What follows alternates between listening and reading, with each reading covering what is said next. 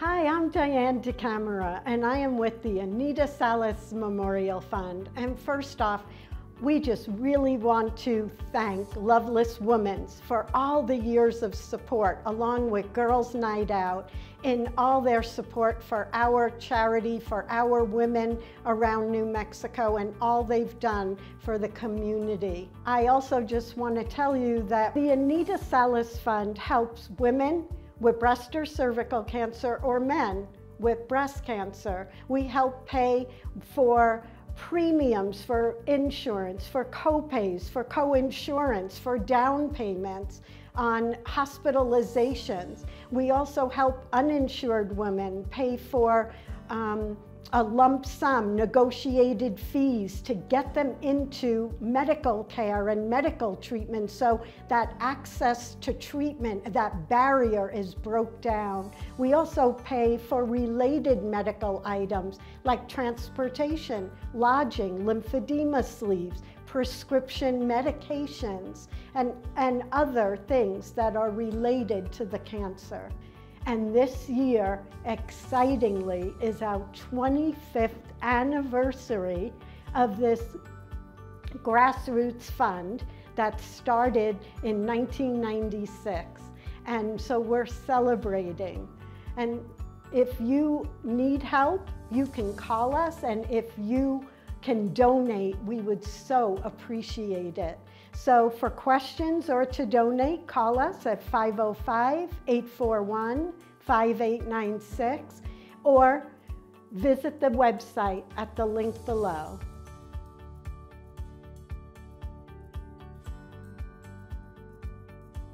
Hello, I'm Christina Silvas. I'm a registered nurse and manager of outpatient programs with Lovelace Women's Hospital, and today I'm here with Dr. Ridgway. Dr. Ridgway, would you mind telling us a little bit about yourself?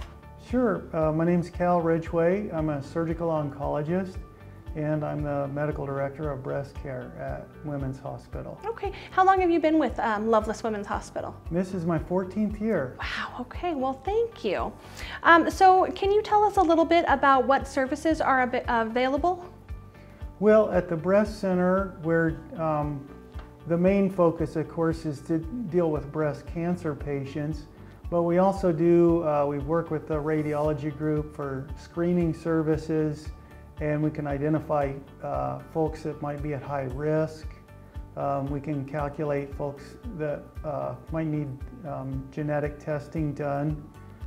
And other services that we have include psychological counseling. We have an exercise program, which is pretty fun. It includes yoga. And we have nutritional counseling as well. Oh, wow. And we're coordinated with medical and radiation oncology to provide a complete package of treatment for our cancer patients. Yeah, that's nice, so that folks don't have to kind of search and go, multiple different places. They can. Right. Okay, wow.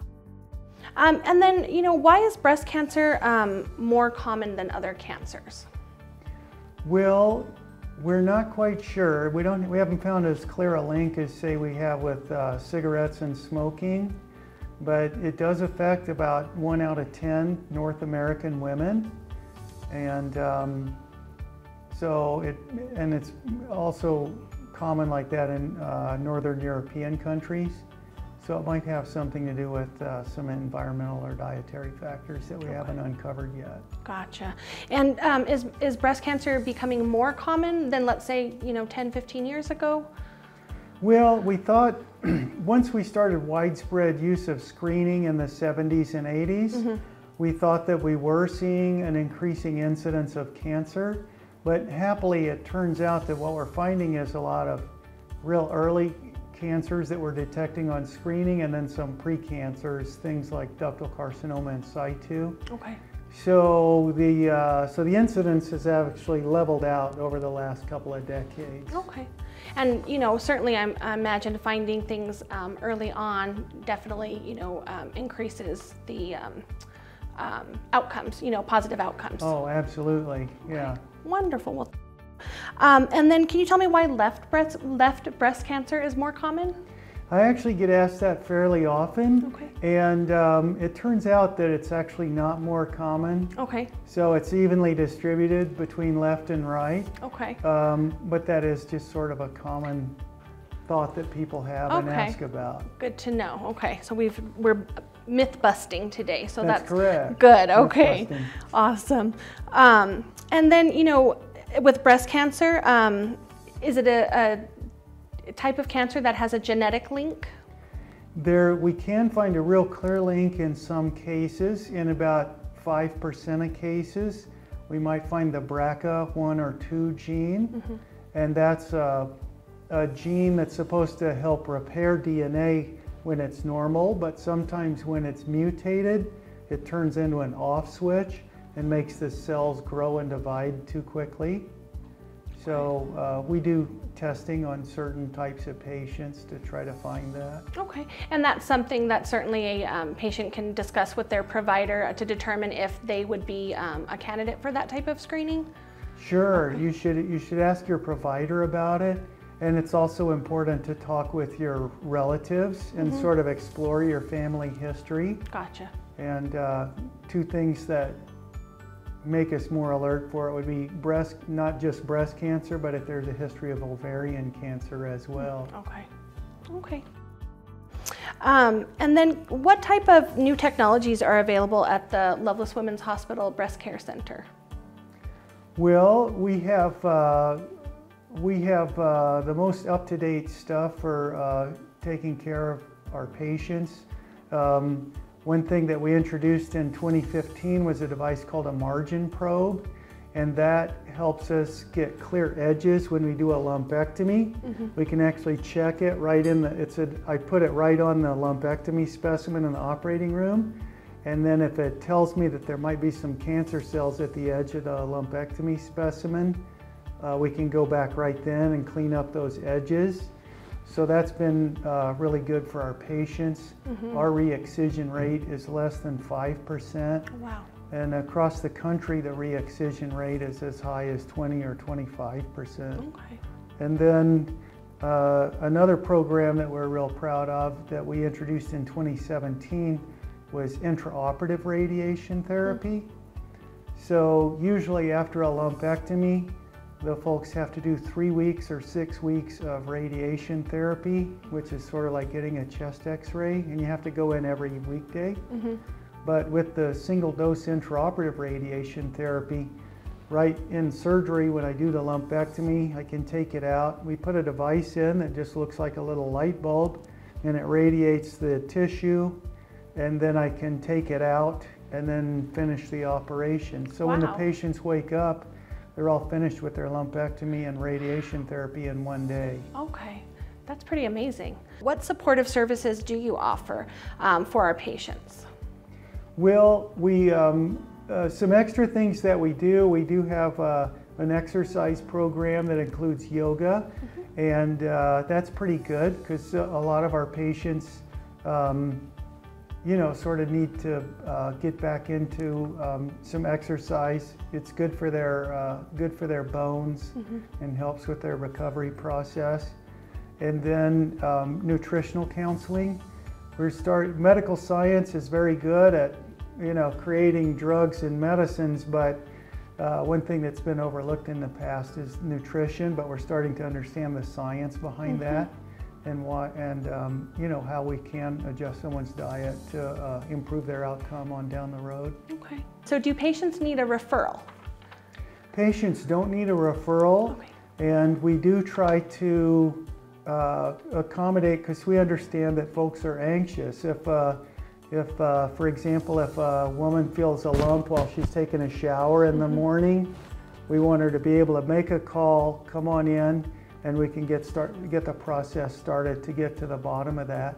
Most lumps happily turn out to be benign, not trouble, but obviously folks are anxious until they get that news. Yeah. So we want to streamline the process. That's awesome. Yeah, there's nothing worse than, kind of having to wait around to get in to see a provider and then waiting on results. And so I'm sure that's very, comforting and probably helps put folks' minds at ease. So. Well, I don't have any other questions. Is there anything else you'd like to add? No, but thanks very much. Well, thank you. Yeah, I appreciate today. you talking with us today. Sure, Thanks. my pleasure.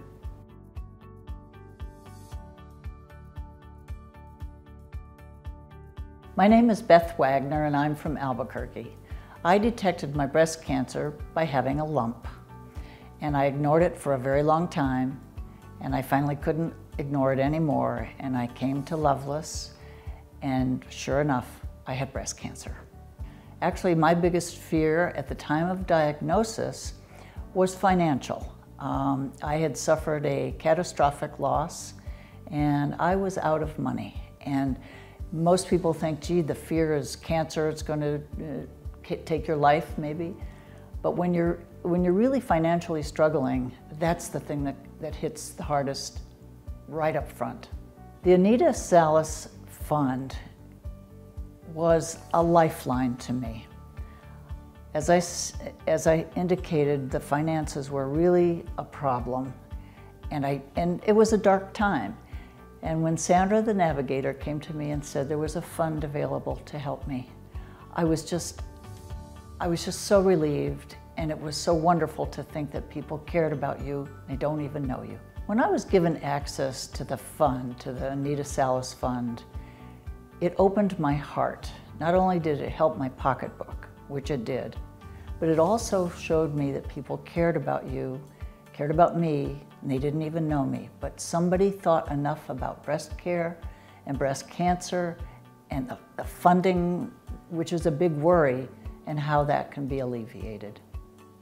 When I learned that the fund was going to help me financially, it made the treatment seem possible. It opened the door to saying, okay, your biggest fear is the finances, and here's someone who's gifting you. And so it strengthened me to say, okay, I can go forward, I can do this. With the help of the people at the Breast Care Center, we can get through this, and we did. The best part about using Lovelace for my breast cancer was the Breast Care Center, hands down. It's an amazing place, and it so comforts you when you go there, because you obviously have a big problem and a lot to deal with and a lot to learn about. And one by one, they take you by the hand and guide you along, and you have one place to go. And you don't have to worry about, where do I have this test? Where do I go for that one? How do I park? What do I do? Where do I go? You go to the Breast Care Center. And from there, they comfort you and cradle you and take you everywhere you need to go.